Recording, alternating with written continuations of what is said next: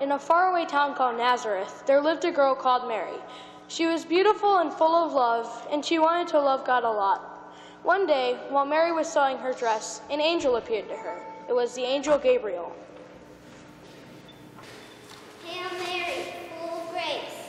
Mary was a little frightened when she saw the angel. Seeing this, the angel said, "Do not be afraid, Mary. I have great news for you. God has sent me to tell you that you are going to have a child and he will be called Jesus. But how can this happen when I am not married? You will be filled with the Holy Spirit, so the child will be holy when called the Son of God. I am happy to do what God wants. Let what you have said be done to me." And the angel left her.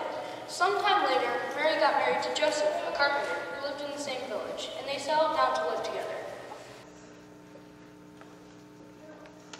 A few days later, there was a big commotion in the center of the town. The Roman soldiers, led by a captain, had come to make an important announcement. March! March! March! March! March!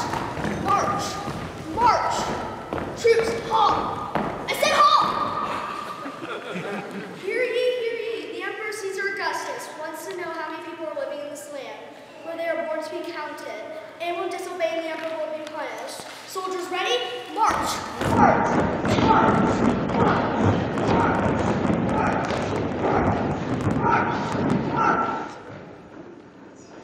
Now Joseph was from a town which was miles away from Nazareth, so that meant he and Mary had to travel on a long journey to Bethlehem. It was wintertime and it was very cold. Even the little donkey that carried Mary was feeling cold.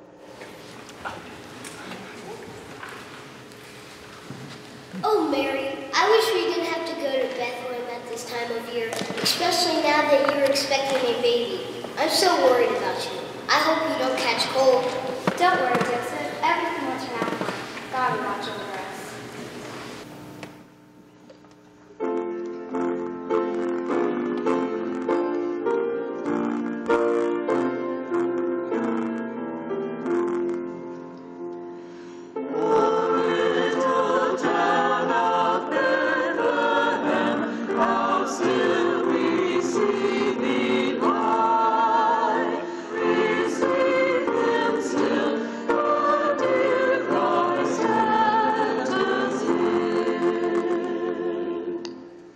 But when Mary and Joseph arrived at Bethlehem, things did not look too good at all. There were so many other people there to be counted that all the hotels and inns seemed to be full. There was no room anywhere. Gosh, it's busy these days. There's so many people. So are we. I'm glad since we wanted to find out how many people are living here. It's been great. Ooh, it's cold out. We've been walking for days.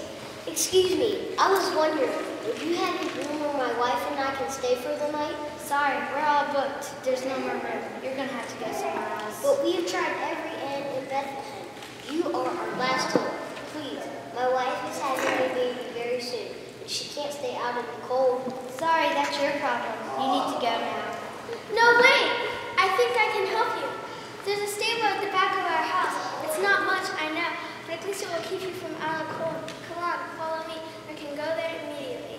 Oh, thank you. May God reward you for your kindness.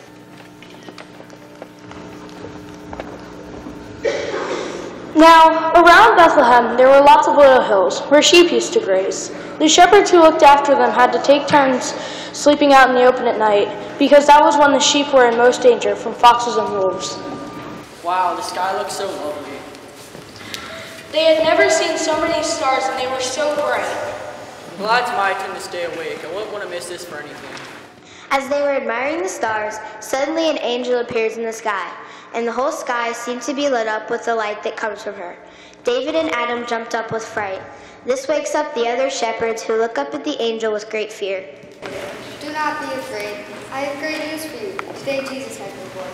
He is the Savior of the world. You'll find him lying in a manger in the stable in Bethlehem.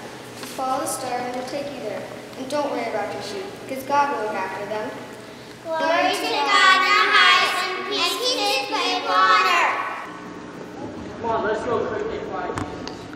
They decided to bring a little baby lamb for a gift.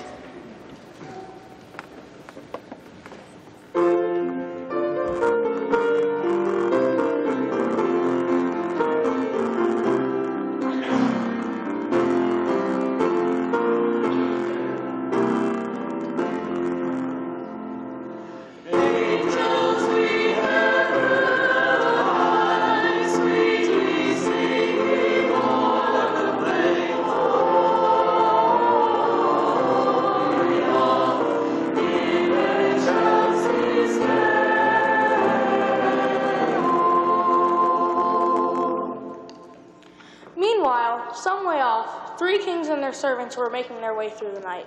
They had been traveling for months, walking or riding their camels for thousands of miles.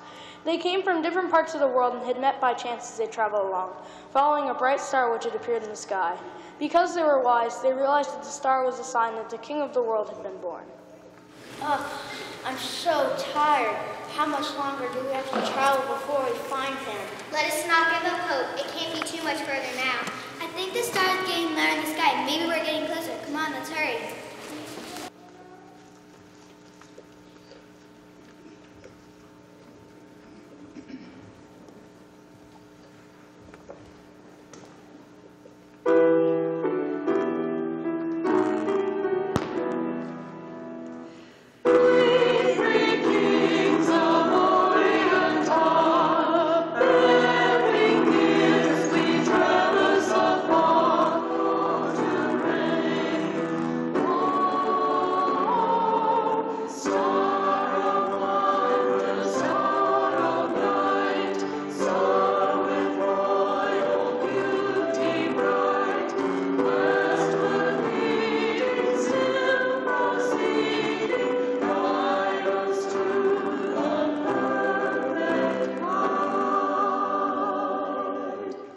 Just as the angels had said, baby Jesus had been born in the stable at Bethlehem. Mary, his mother, wrapped him in swaddling clothes and laid him in a manger. And then both she and Joseph gazed at him with love. They could hardly believe their eyes. Jesus, the Savior of the world, had been born, and he was going to be living with them.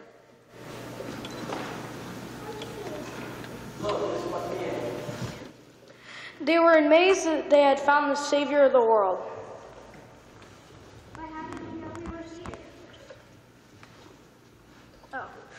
While they were watching their sheep, the whole sky was lit up with angels, and one of them told them that you were here. The angels were singing in the sky, saying, "Glory to God in the highest." I've never seen anything so beautiful. At first we were terrified, but the angels told us that Jesus had been born, the Savior of the world. We are so happy to be here with you and Jesus. We are happy you are here too to share our joy. This is a day we will always remember.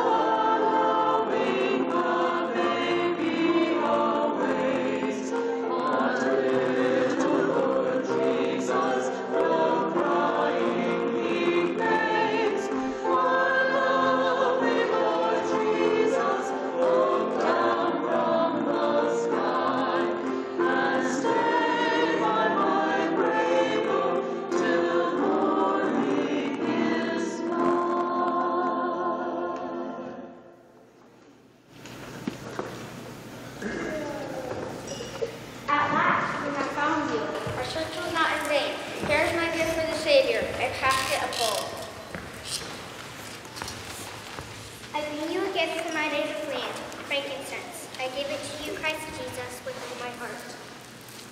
And here's my gift, myrrh, a precious spice from the Orient. We are so lucky to be here with you on behalf of all the people in the world, to say that you're the only king.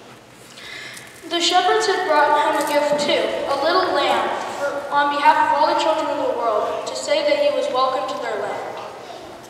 I'm sure that baby Jesus is happy with all of your gifts, but most of all, because you have given him.